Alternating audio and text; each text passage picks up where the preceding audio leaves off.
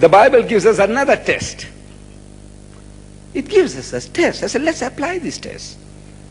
Second book of Peter, chapter 1, verse 21. This Second Peter has been in dispute. There's a problem about Second Peter among the Christians. It was not accepted as a canonical gospel up to 4 centuries after Jesus. The Christians themselves didn't accept it. This field, there are learned men among the Christians, they say Peter didn't write. But no, man. Let us see what he says, if he wrote it. He says, for the prophecy came not in old time by the will of man. Prophecy, telling people what is going to happen in the future. It didn't come in olden times by the will of man, whims, fancies, your impulse, whatever you felt like talking, you talk. No, no.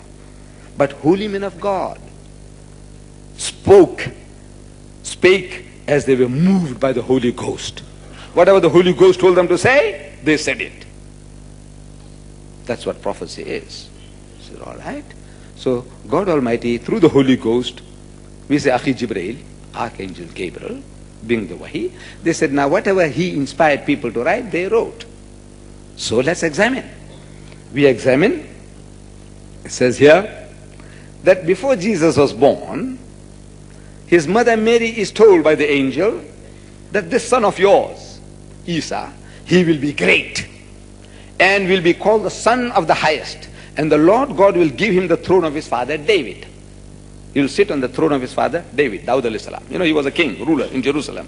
So God Almighty will give your son that throne. He will be a ruler, a king, sitting on the throne of his father David. And he will reign over the house of Jacob, Yaqub alayhi salam's family, Bani Israel. Yaqub alayhi salam had 12 sons. They became 12 tribes, the Bani Israel. He will rule over the Bani Israel forever. Hamesha ke liye, you know, forever. And of his kingdom there will be no end. That's the prophecy. Poor Maryam alayhi salam, when she got this news, she must have been elated. Oh, my son will be a ruler, a king, sitting on the throne of his great-grandfather, Dawud alayhi salam. Very good. What happened? Instead of him sitting on the throne, a mushrik is sitting on the throne, Pilate, and is sitting in judgment on Jesus. Amazing. He is supposed to be the ruler, supposed to be ruling the Jews forever. Who's ruling in Israel now? Who? Jesus? When I asked these missionaries, who's ruling in Israel? Jesus Christ? He said he's going to rule over the house of Jacob forever. You know what's ever? Yes, ever means ever. For all times. Who's ruling at the moment? 2,000 years have gone. Where is Jesus? He's sitting there on a hot seat in heaven, so they say. He's sitting on the right hand of God. He's waiting till his enemies become his footstool. Who are his enemies? Jews. They are ruling there, running amok, knocking hells into the poor Palestinians. And is Jesus supposed to be ruling forever? And he'll sit on the throne of his father David. This Pilate fellow is questioning him. Art thou the king of the Jews? So he says, thou sayest, that's what you say. He said, am I a Jew to tell you this? Is what your people say, that you are claiming to be a king.